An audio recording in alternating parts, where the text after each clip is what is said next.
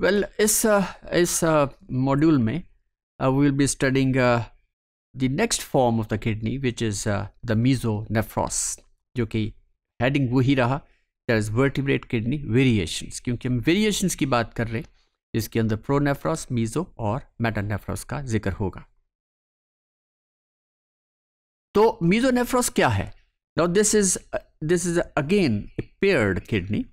It is one of the three, you can say, the excretory organs that develop in vertebrates. और जैसे हम पहले भी जिक्र कर चुके कि जैसे जैसे वर्टिब्रेट की डेवलपमेंट होती है तो वो प्रो, मीजो और नेफ्रोस तीनों किस्म की kidneys one after the other with the passage of time during the developmental process ये तीनों किडनीज बनती हैं.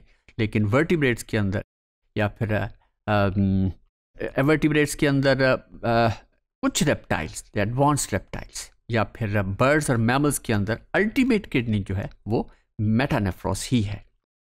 तो ये भी इंटरमीडिएट आप समझ सकते हैं, या कुछ एनिमल्स के अंदर ये फाइनल स्टेज है which is the मेसोनेफ्रोस. So it is paired organ which is consisting of A set of nephrons having capsules, जिस तरह के एडल्ट किडनी के अंदर होते हैं, that filter blood from the glomerulus and tubules whose cells reabsorb water and nutrients and secrete nitrogenous waste. तो ये एक बहुत ही एक कंसाइज या समराइज्ड फॉर्म में जो एक्सक्रीटरी प्रोसेस को दिखाया गया है कि जिसके अंदर ग्लोमेरुलस है, जिसके अंदर फिल्ट्रेशन होती है, फिर उसके बाद रीअब्जॉर्प्शन होती है, सिक्रीशन होती है, and ultimately that is urine is formed which is expelled out of the body. Now it serves as a main excretory organ of aquatic vertebrates and as a temporary kidney in reptiles, birds and mammals. तो इन तीन groups के अंदर ये mesonephros is a temporary kidney. It is a temporary kidney क्योंकि इसने metanephros में आगे फिर डेवलप होना है. Now during embryonic development of amniotes or during metamorphosis in amphibians, the metanephros replaces the pronephros.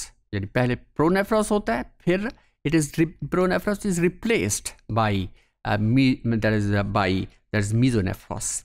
और ये आमतौर पे दैट इज इन एम्फीबियंस और या फिर एम्फीबियंस के अंदर जब मेटामॉर्फोसिस होती है, जैसे पहले टैडपोल होता है, देन इट मेटामॉर्फोसिस इनटू ए फ्रॉगलेट जिसके अंदर टेल भी एब्सॉर्ब हो जाती है, और फिर इसके अंदर जो किडनीज हैं, किडनीज को देखा जाए तो उसके अंदर भी चेंजेस आती हैं. यानी प्रोनेफ्रोस जो अर्ली फॉर्म ऑफ किडनी है, then it changes into the mesonephros.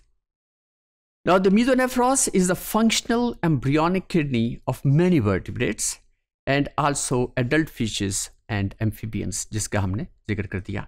और ये adult जो fishes हैं जिनके अंदर mesonephros होता है, ये आमतौर पे ये sharks हैं या फिर advanced fishes हैं.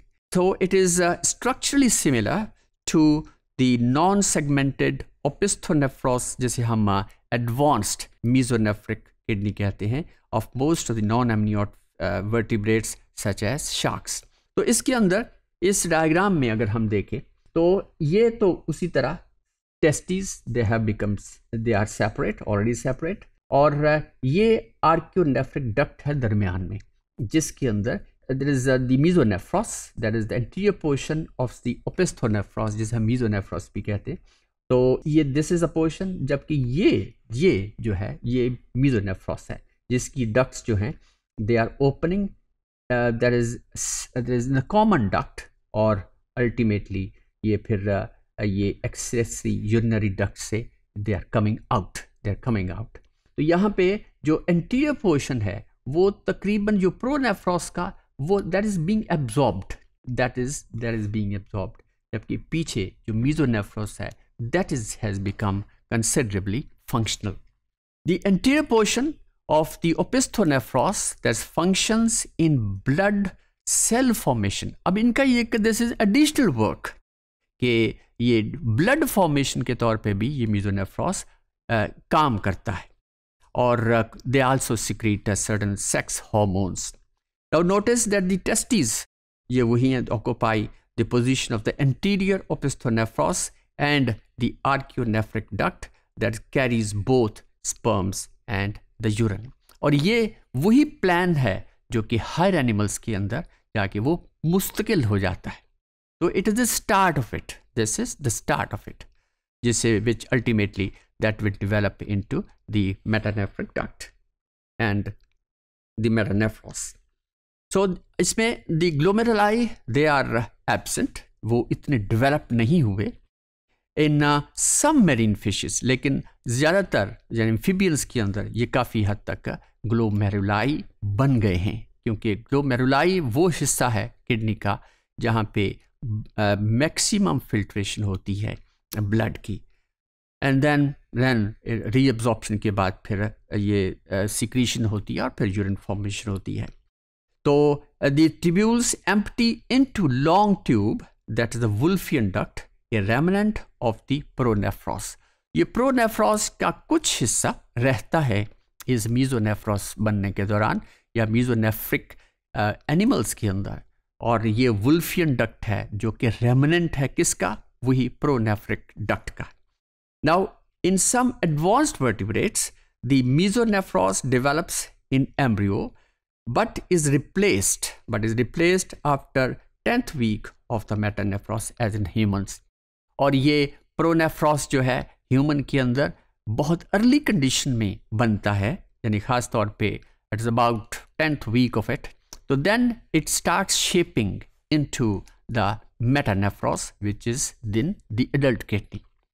So this is the intermediate stage, you may call it, between there is pronephros and then the metanephros.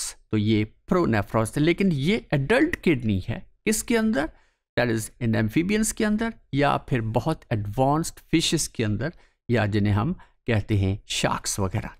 So या फिर एक और भी बात जैसे हमने रिपीट कर रहा हूँ मैं, कि जिसके अंदर हायर एनिमल्स के अंदर जैसे मैमल्स हैं या फिर बर्ड्स हैं, तो उनके अंदर प्रोनेफ्रॉस किसी फॉर्म में बनता है, बहुत ही अर्ली फॉर्म में, then it is converted into मीजोनेफ्रॉस and then मीजोनेफ्रॉस that shapes into the मेटानेफ्रॉस which is the adult kidney. So this is all about this is another form of the vertebrate that's variation, vertebrate kidney variation. So this is all about.